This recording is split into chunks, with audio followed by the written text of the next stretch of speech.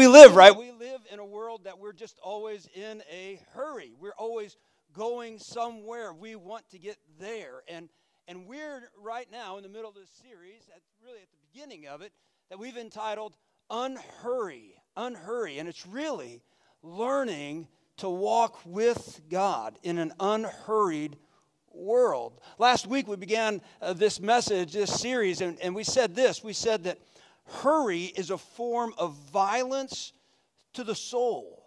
Hurry is a form of violence to the soul. Now, interestingly enough, and some of you after Sunday's message, you came to me and you said, if my spouse unhurries any more than they are already unhurried, they're going to be dead.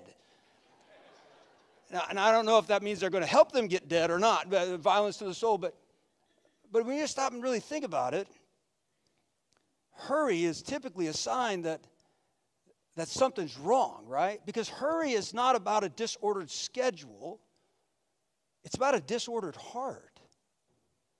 It's about a heart that can't just sit and be in a place for that moment and that time and to focus and to hear and to just be.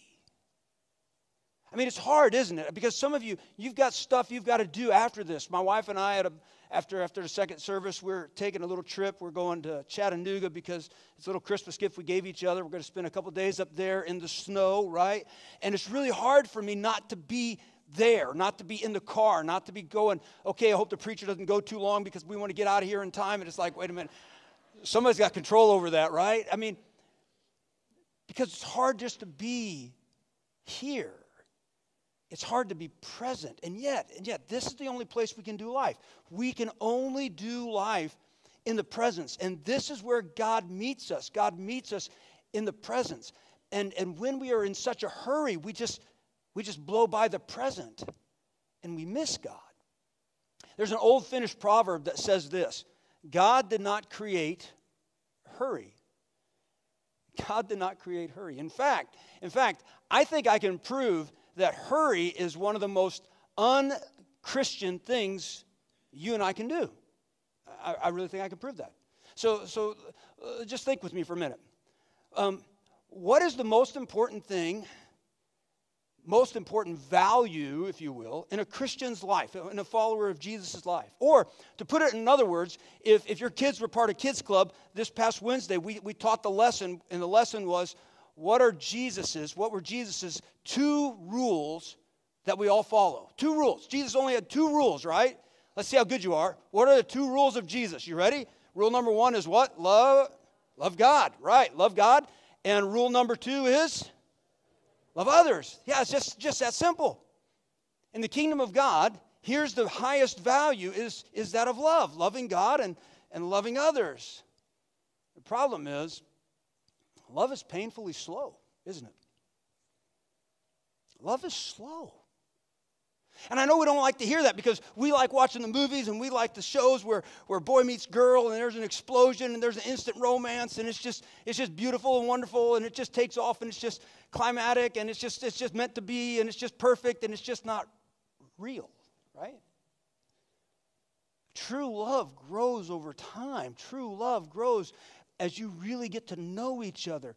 Love is painfully slow as you go through the ups and downs of life. That's where love is born. That's where love is bred. That's where love grows. You see, and love is painfully slow. It just is. And in fact, I would say that for all of us, if we are followers of Christ, if we're followers of God, one of the things we never talk about is the idea that when we are with God, you never run with God, do you? Unless you're crazy long-distance runners, and sometimes we run with God. But what do you say? You always walk with God. Because love is what? It is slow. Love takes time. And in fact, when you think about it, hurry, the opposite of slow, right? The opposite of love, hurry kills, doesn't it? I mean, just think about it. Think about your relationships, right? All your relationships. I don't know about you, but I can tell you about me. I can tell you that in all my relationships, as a husband, as a father, as a grandfather, as a friend, as a pastor, all the mistakes I've made in my life, all the big blow-ups that have happened have all come when I'm in a hurry.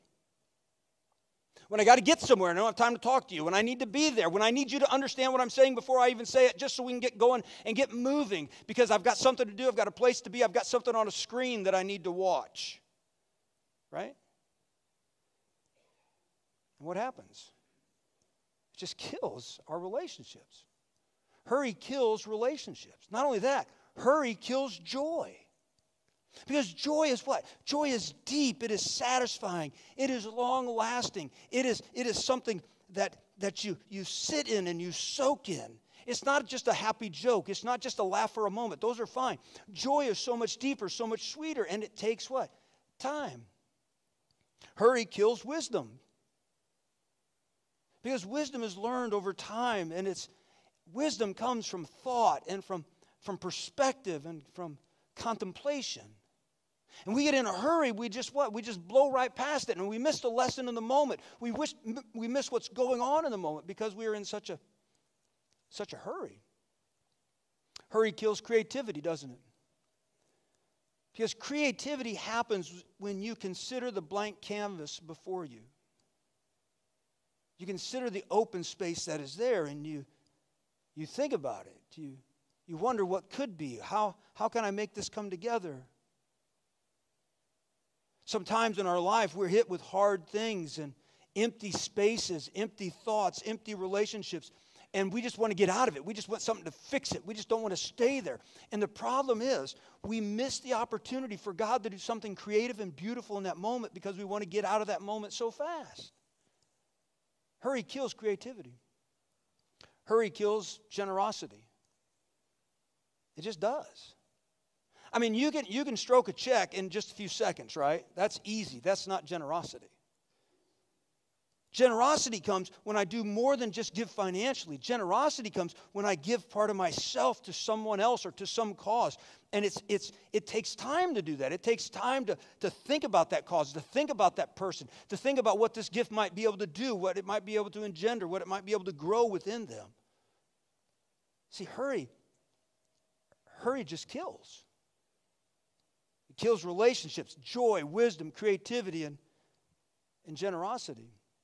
And see, the Apostle Paul tells us this in 1 Corinthians, writing to the church at Corinth, when he begins to describe what love is. Some of you are familiar with this verse, with this chapter, 1 Corinthians 13, where he begins to describe love. Verse 4, he begins to define it. And he says, love is, and what's the word? You probably know the word. Love is what? Patient. Love is patient. Love takes time. But it's so hard for us. It is so hard for us to slow down. And in fact, in our world, slow is negative, isn't it? Nobody wants to be called slow. Hey, you're awful slow, right? Right? I mean, just look it up in the dictionary. The dictionary, some of the definitions of slow is obviously not quick, but there's others, right? Slow means mentally dull. Slow means sluggish. Slow means lacking in readiness and willpower. See, that's our culture, and our culture is anti-slow. It is on go. And yet, if we're going to find the life that Christ has for us, we've got to learn to slow down, to unhurry, and to be with God and with others. You see, friends, there are gifts that God wants to bring us, but these gifts never come in a hurry. They are the slow gifts of God. And the first one, we've already talked about that, is love, because love takes time. Yes, for God so loved the world. God has shown his love for us, has demonstrated his love for us. But if we want to live in that love, we've got to take time and walk with God and know God and be with God, you see. It just takes time. If we want to receive the gift of joy from God, it takes time. Because joy comes through difficult circumstances and knowing that God is with us and that He is leading us and guiding us and He has never let go of us. And in that we find this peace that passes understanding and this sense of God is with me. God, I matter to God and I'm going to be okay. And there's a sense of joy with that. But it takes time. Gift of peace, right? Love, joy, and peace. Peace that passes understanding. Peace that is greater than the absence of conflict. Peace that comes in the midst of conflict. But that kind of peace doesn't come instantly. It comes over time. And you see, we're an instant world. We have left our crock pots behind and have bought Instapots, right? Because we want it now. Right? But that's not the way life works. That's not the way God works. You see, our world is upside down from what God's world is. And for us, you see, we really believe that life with Jesus is best. And if we believe that, what that means is that life is filled with love, joy, and peace that God gives us. And that's the best life that Jesus wants to give us and wants us to live in that. And He wants to cultivate these things in our life. But see, it's that word cultivation that we don't like. We want God to just give us these things, but that's not the way God works. God cultivates them in our life. And cultivation is what? It's preparing the ground for growth, preparing the soil of your life so that these seeds of love, joy, and peace can grow in our lives. But friends, it just takes time. And we've got to be willing to unhurry to get there. I mean, think about this metaphor, this story that Jesus tells, this parable, if you will. It's really not a parable. It's Jesus speaking to His disciples. And He's looking at all the people around them that are just running around crazy, trying to accomplish life, trying to survive, trying to get ahead. And here's what Jesus says to them. He's using this cultivation, this agriculture metaphor. Here's what He says. Matthew 11, 28 through 30. He says, "Come to me, all you who are weary and carry heavy burdens, and I will give you rest. Take my yoke upon you." We'll talk about what a yoke is. "And let me teach you." Notice that word teach. We'll come back to that. Let me teach you. Jesus goes on, "Because I am humble and gentle at heart, and you will find rest." That word shalom, it means love, joy, peace. You will find these incredible gifts for your soul. "For my yoke is easy to bear, and the burden I give you is light." Now, most of you in this room probably know what a yoke is. That's a yoke, right? And what do they use it for? It's used to take two animals, typically two oxen, and put them together, and they pull a cart or they pull a plow, they get some work done. And typically what a farmer would do was he would take an experienced, stronger animal and put that with a weaker, younger, inexperienced animal, so that the stronger animal could lead the way and could teach the younger animal how to pull correctly, how to follow the commands of the driver, how to do the task that is before them. That's why you yoked two animals together. Jesus is saying, come and walk with me. Come and be yoked to me. Come and be tied to me. Let me teach you how to walk. Maybe in today's metaphor, Jesus would say, "Come unto me, all you who are weary and heavy laden, and I will give you rest. Let's do a three-legged race together, and I will show you how to walk," right? Because that's what we think about. You ever do a three-legged race? You tie your legs together and you have to walk together. You have to work together. You have to stride together. It's no fair to do it with a child and just pick up a kid and run. It works, but it's not fair, right? I mean, it's not that I would know, but anyway, right? Slow down, Jim, slow down. Jesus said, if you want to experience life, the rest that I have to give you, life with Jesus is best, He said, be yoked to me. Come and walk with me. And let me do what? Let me teach you these things. Now, it's interesting. When Jesus says, let me teach you, you see, we don't want Jesus to teach us. We want Jesus to give us, right? Just give us these things, Lord. Just give us these things. That's not what Jesus said. Jesus said, let me teach you these things, which means what? Which means it's got to take time, because we're all slow learners. And Jesus said, let me teach you these things. I want you to discover these gifts that I want to give you. And what is it that Jesus teaches us? Well, think about this. What does Jesus teach us? If we're a disciple of Jesus, what does he teach us? Well, what did Jesus come to teach us? Well, Jesus came to teach us about God, right? About who God is and who he is, how he is the Son of God, and how he came to earth to die for our sins, and that he would resurrect from the grave, and that he would be the Savior of the world, the Messiah. He would be God. And he came to teach us that and how to relate to God and all about grace. I mean, that's what Jesus came to teach us. And we call that theology. That's what Jesus came to teach, was theology to us.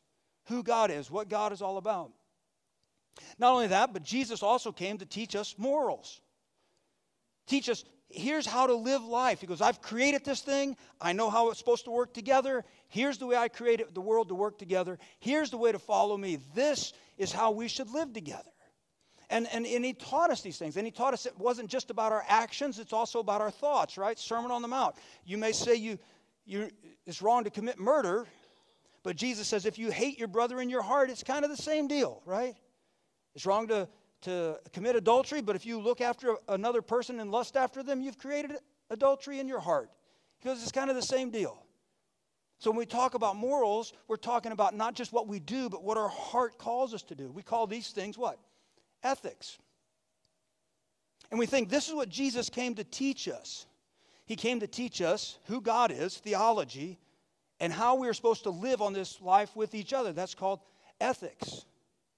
And most followers of Jesus agree on about 95.3% of these things.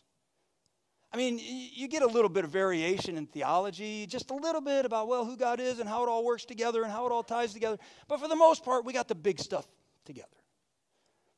And morals, well, for the most part, followers of Jesus have that together. Maybe we're down to 87.4. We disagree on some things, but we agree on the big ones. Love God, love your neighbor, figure out what Jesus is trying to tell you to do through his word, and let's move on here. But you know what I've found is that most followers of Jesus, this is where our discussion is. Who is God, and how are we to live that out? And many followers of Jesus are stuck right there, and then when you say, hey, Jesus wants to have you live your best life. Life is best with Jesus. And if we're honest, and we said we're going to try to be honest, we may not be living that best life. In fact, we look around and there are people that aren't followers of Jesus and their life seems a whole lot bester than ours. I know that's not a word. I just made that up, right? I would say, well, what's going on? Why am I not living my best life with Jesus? And we just dig in deeper and we go, all right, I got to get more right theology. Okay. I got to get more right morality, more right ethics. And maybe if you're not doing what God wants you to do, that is going to hinder your walk, and it is going to, especially if you're doing it habitually and callously. But for the most part, I think that most followers of Jesus are at least attempting to live as Jesus called us to live. And we all fail from time to time. So why aren't we living our best life yet? I think there's a third thing that Jesus is trying to teach us that we miss. And I think this is why many people, many followers of Christ are not experiencing their best life with Jesus. And I also think this is why people who aren't followers of Christ look at Christians and they say, why do I want what you got? Because it doesn't seem to be making a difference in you with your love, joy, and peace. In fact, you seem to be angry, bitter, and confused. Third thing I think Jesus came to teach us. He said, take my yoke upon you and learn from me. Again, if we're yoked to Jesus, what we're going to learn is how to walk with Jesus. And what do I mean by that? I think Jesus came to teach us a rule of life.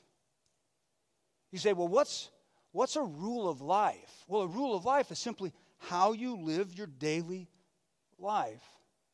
And the best way I can explain it is with this. Just take a look at the screen.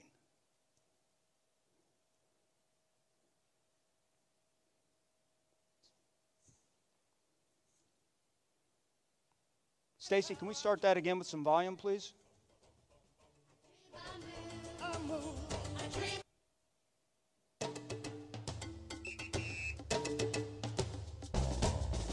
Sometimes I dream that he is me. Got to see that's how I dream to be. I dream I move. I move. I dream I groove. Sing it. Like Mike. If I could be like Mike. Come on, Ricky Noel. Like Mike. If I could be like Mike. Right? Remember that? How many of you were around in the 90s when that was real, right? Michael Jordan, greatest basketball player ever, period. You heard it here. God said it, that did it, it's over, right? MJ. Why do you think I shaved my head? Well, God has got a part of that. I mean, the Lord gives and the Lord takes away. Anyway, you remember back in the 90s, right? Michael Jordan was it. And every basketball player, every person wanted to be like Mike. Now, what did they want to know? They wanted to know, how does Michael Jordan hit a jump shot? What is his form? What is his pure form? How is it like perfect? I mean, they wanted to know how he did what he did. But it was more than that, wasn't it? They wanted to be like Mike. So what did that mean? That meant that they wanted to know, what did Mike eat for breakfast? What did Mike drink, right? Gatorade. What did Mike wear? What time did Mike get up in the morning? How did he work out? What time did he go to bed? How did he walk? How did he hang his tongue out when he shot the shot, right? Because how many kids worked on hanging their tongue out to shoot the shot? Now your era might not have been the Michael Jordan era, but your era had somebody where you tried to be like that person, and you bought the clothing, and you tried to talk like them, you tried to walk like them, you tried to be like them. And what you wanted to know was their rule of life. What time did you get up in the morning? What do you do next? Which shoe did you put on first? And some of you do this. Some of you have gotten into coaching programs and those type of things. And you want them to tell you, what is it exactly I need to do to be successful? Right before I go in for the big sales pitch, don't just tell me these leadership principles, but tell me exactly what you do. Like, what time do you get up in the morning? And what do you do for the first 30 minutes? And after that, what do you do after that? And then after that, what do you do after that? If you're into fitness, or if you're into any kind of sport activity, you find somebody that you want to emulate. And it's more than just emulating their form. You want to emulate their life. You want to know their rule of life. What do you do from moment to moment, day to day? In Jesus' day, the rabbis, if you were a young Hebrew person, you wanted to follow a rabbi. And what did that mean?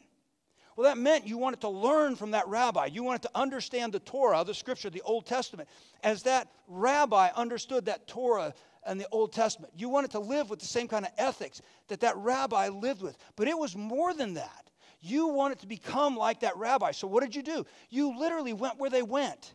You literally ate what they ate. You literally said what they said. The saying was that students would eat the dust of their rabbi because they were following so closely to him. Trying to be what? Trying to be exactly like him. So what are we trying to say? Jesus said, let me teach you these things. Let me teach you about God. Let me teach you about morality, about ethics, but also let me teach you how to live this life. Let me teach you a new rule of life.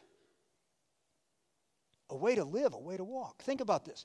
A disciple, we call ourselves, if you're a follower of Jesus, you're a disciple of Jesus. A disciple is one who lives their life according to a disciplined, what? Plan. This is how you live. This is what you do. This is what happens next. Jesus is calling us to be yoked to him, to learn how to do what? To learn what he taught? Yes. To learn how he lived? Absolutely. But also to learn his rule of life. I think that's what Paul's referring to in the book of Philippians. In the book of Philippians, it's kind of a crazy verse. Paul writing to them, he says this. He says to these new Christians in Philippi, therefore, my dear friends, as you have always obeyed, not only in my presence, but now much more in my absence, continue to work out your salvation with fear and trembling. For it is God who wills in you to will and to act in order to fulfill his good purpose. Now, what in the world does Paul mean when he says, work out your own salvation? Is Paul talking about theology? Absolutely not. Paul's not saying, hey, look, if you don't like who God says he is, who Jesus says he is, just kind of figure out something better than that. I mean, you're intelligent. Just figure it out, right? Paul's not saying that. Paul's not saying, hey, you don't like what Jesus said to you about loving your neighbors and following his commands. He said, well, hey, just skip it. Figure out which ones you like best and just hang on to them and kind of just ignore the rest. It's okay. Paul's not saying that. It's ludicrous. What is Paul saying?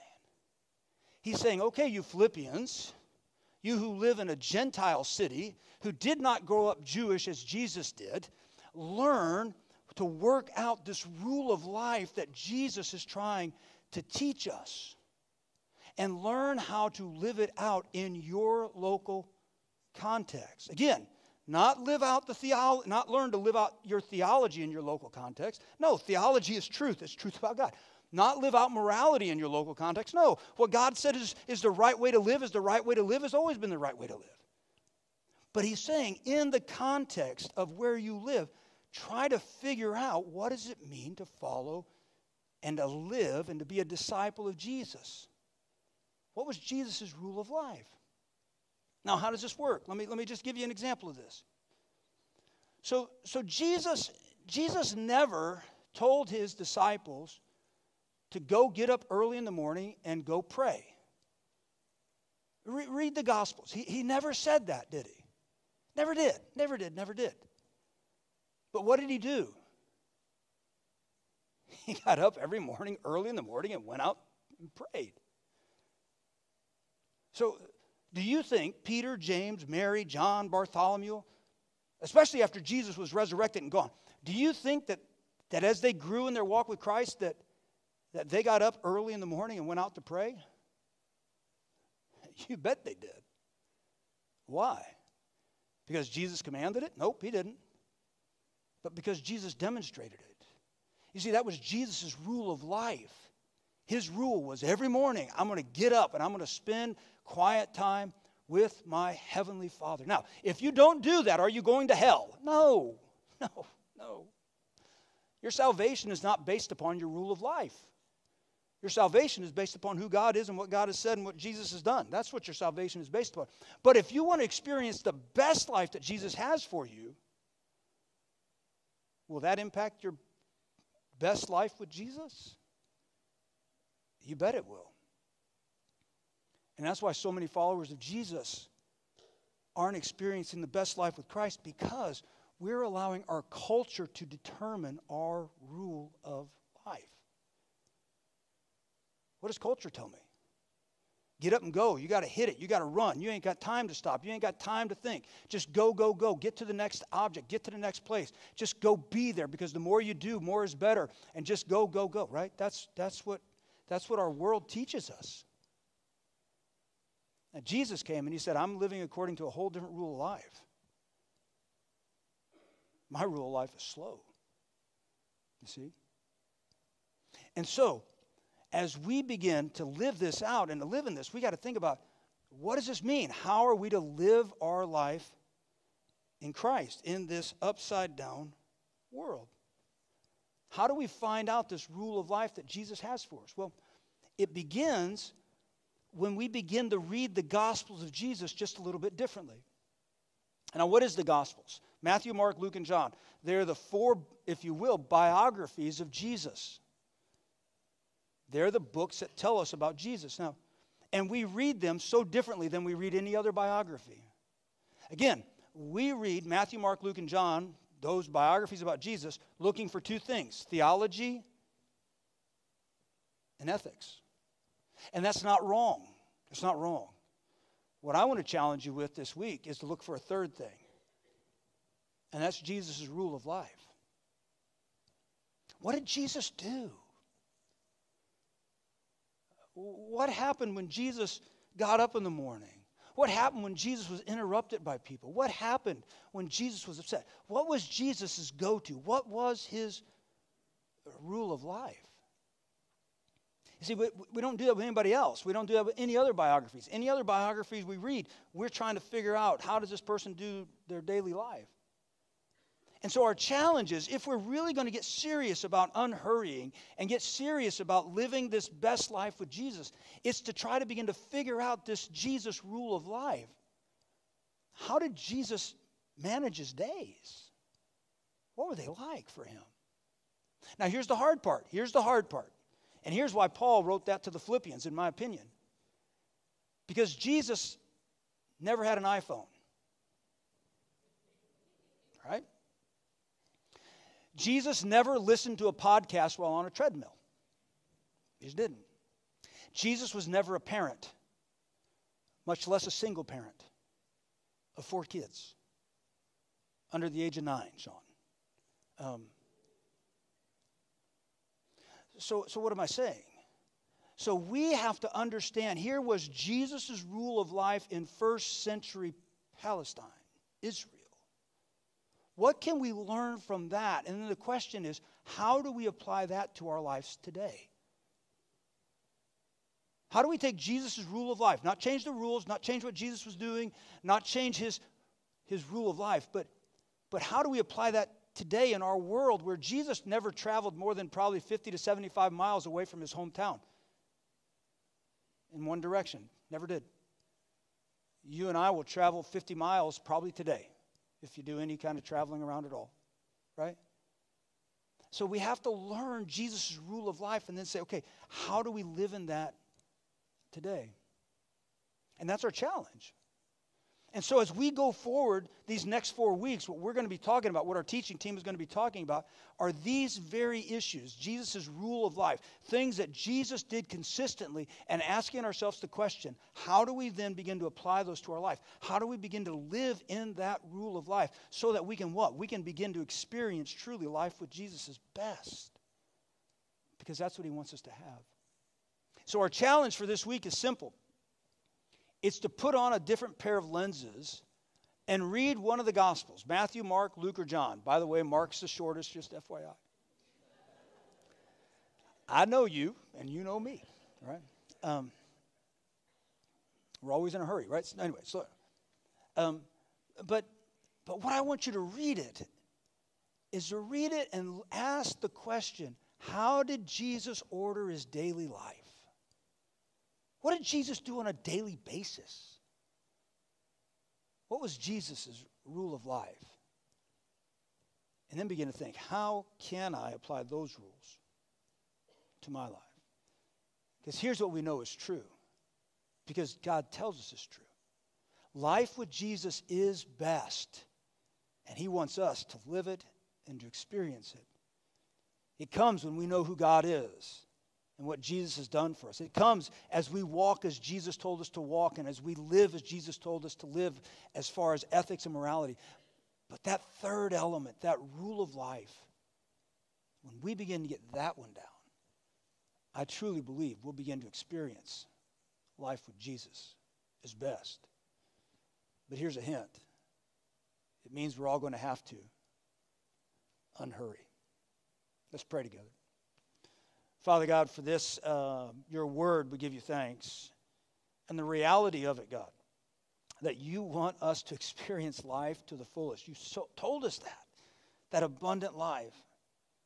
And God, as we endeavor to follow you and to experience that, and not only have it for ourselves, but then to share it with others, I pray, Lord, that you would give us wisdom this week as we read your word to open our eyes to the truths in your scripture, not just the truths about who you are, God, which are beautiful and wonderful.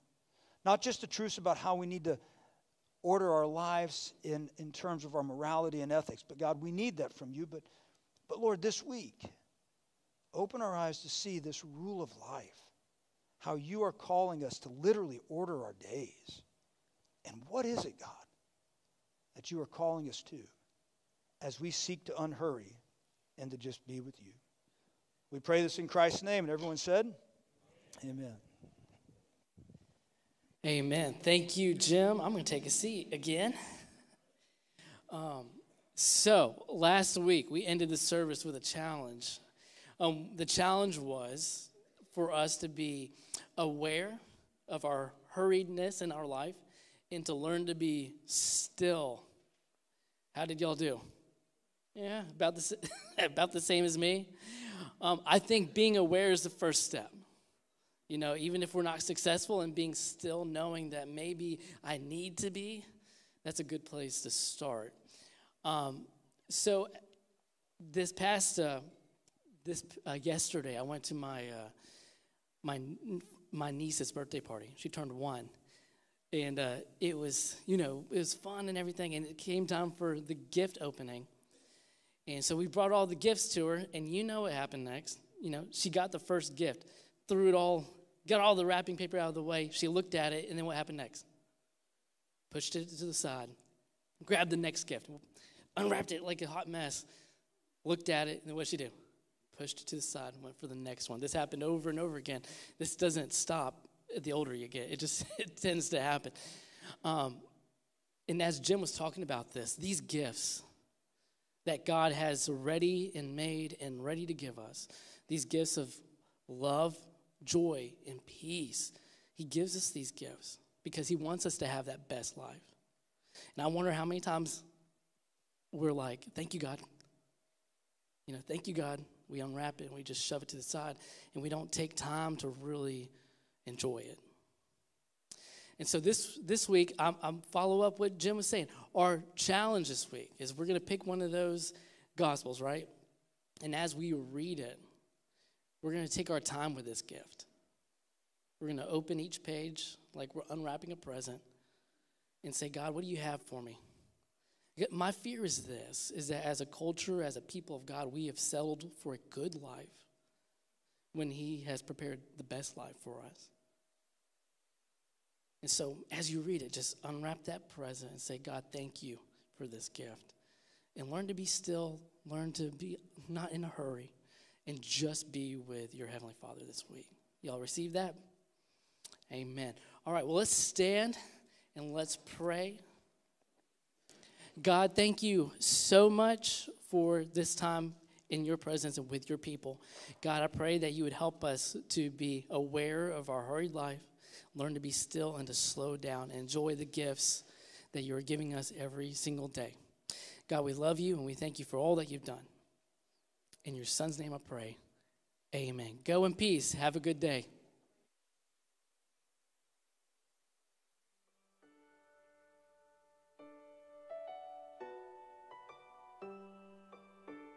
The verdict was guilty.